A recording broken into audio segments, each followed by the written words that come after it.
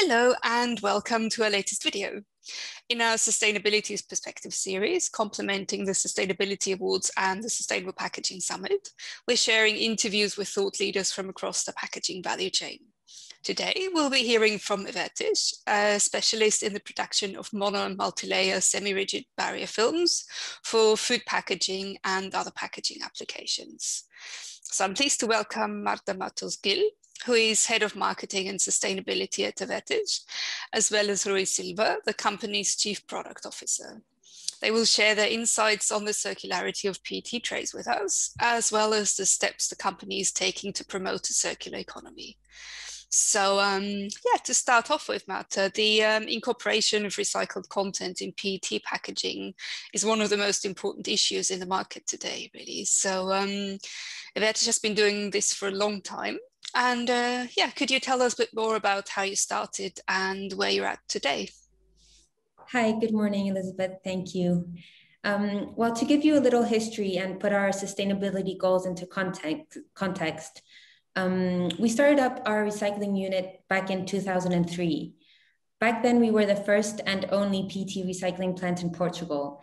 And then we were recycling over 90% of the post-consumer PET collected in our home country. We are still currently the top recycler, and we are currently recycling over 50% of what's recovered nationally. The decision to start up a PET recycling unit was in big part to serve an environmental purpose and create a circular economy for PET packaging.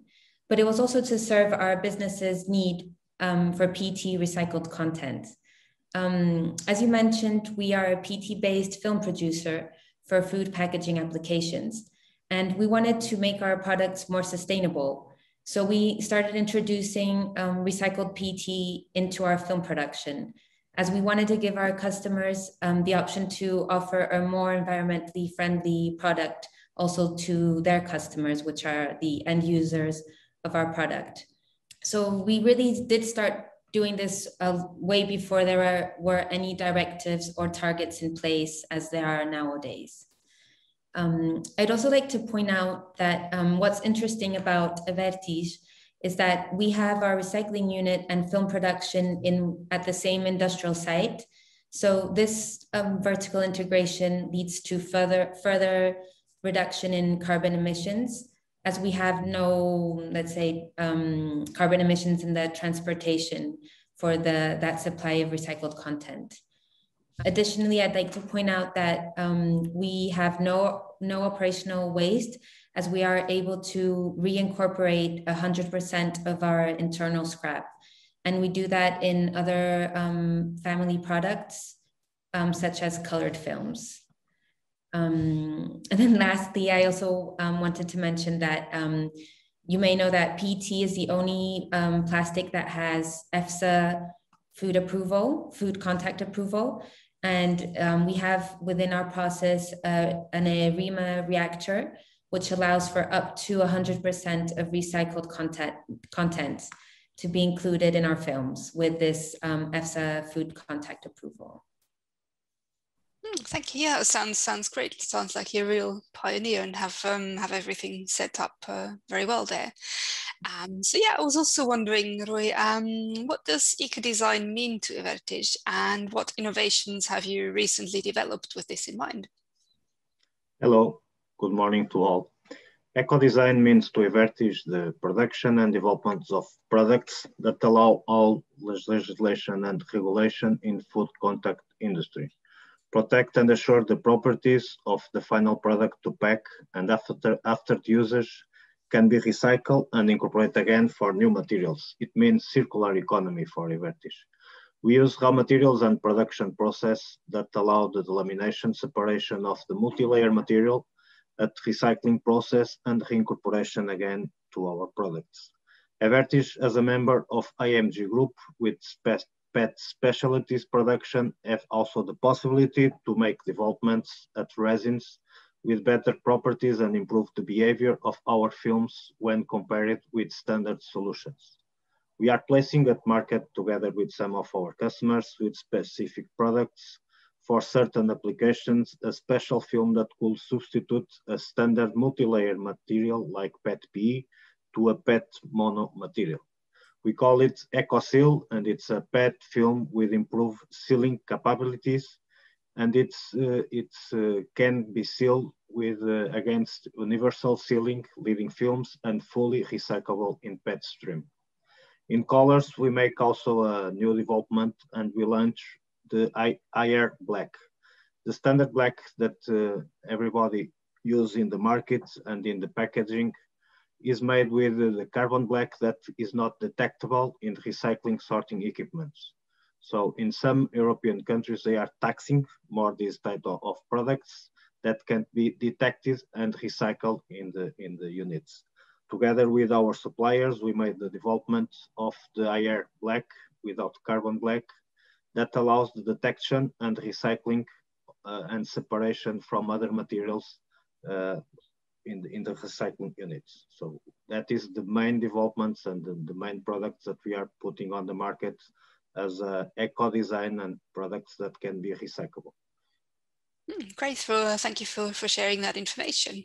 And yeah, I was wondering, we heard about the partnership you have for the recycling of multi-layer trays. Could you tell us a bit more about how that works?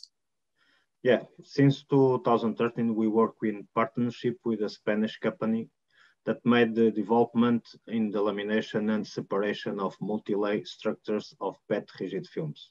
They have the industrial technology and knowledge to make the separation of materials produced with water-based lamination technology, like we have at Evertis, thermal lamination or co-extrusion process. After the process of separation, they wash and sort the materials in a way that we can reincorporate again in our process and at our films. Since 2019, we have the certification EcoSense together with them and other film producers, customers, converters, retailers, to promote the circular economy for the tray industry and close the loop of all the chain.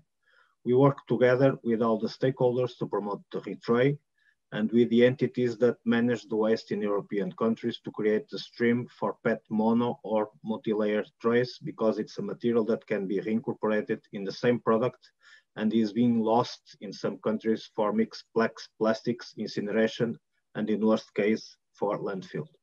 We estimate that there is in Europe about 1 million tons of trays placed at market that can be in part collected for recycle and reincorporate again in newer trays. Great, yeah, it sounds like there's a lot of potential there and a lot of trays that can still be recycled. So that sounds great. And yeah, my final question was, Marta, in what other ways is Evertis participating in promoting a circular economy? Well, in the last years, we have increasingly focused on collaboration within our industry, as we believe that it's really key to come together with other stakeholders and work on a set of aligned targets and goals. Evertice is a signatory member of several pacts and alliances, such as the Circular Plastics Alliance and the European Plastics Pact, and also other pacts of the Ellen MacArthur Foundation, such as the US Plastics Pact and the Portuguese Plastics Pact. Also, we are a member of associations such as PETCOR Europe, NAPCOR, and the Association of Plastics Recyclers. And through these associations, we also participate in several different working groups where we can also share our knowledge and expertise to develop together solutions for circular economy. We're actually dedicating a substantial amount of resources in terms of time towards participation in these pacts and associations, because we truly believe that there's a need for this cross-section collaboration to identify what needs to be changed and what should be changed. And we also think it's important, this sharing of best practices on design for recycling and innovation towards circular economy. We really believe that it's important that to move away from fragmented actions and come together with common actions, because a common direction is obviously a lot more powerful. Now that these targets have been set with all these different national and sometimes geographical pacts, we need to get to action. And as I heard say this week, we had on Wednesday the annual European Plastics Pact meeting. It was just 1 year. It was a meeting after 1 year since it started. I heard someone say it's time to turn pacts to acts. So it's true. What we've reached the moment where we've set some targets, but now it's the time to collectively put together our expertise and see how we can put to action these plans and scale up these solutions.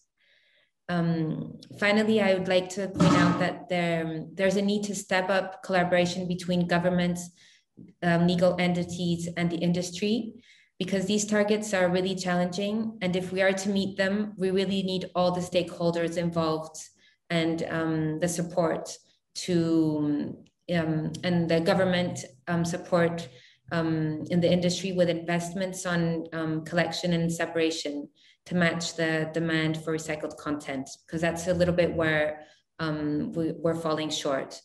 But in all, we really think that the industry is making a huge collective effort, and we're really happy to be part of it.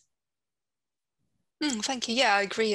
Collaboration is definitely key, and investment. And it's great to see the industry coming together and working together. And we'll be watching this space here as well, and see where it all leads. And yeah, hopefully it will improve the whole problem a lot.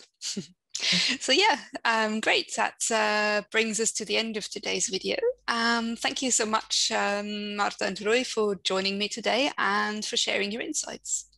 Thank you, Elizabeth. Thank you very much. It was a pleasure. Bye. Thank you. So yeah, please subscribe to Packaging Europe, or follow us on LinkedIn, Twitter if you'd like to keep up to date with upcoming discussion panels, interviews, or commentary. Thank you very much. Bye.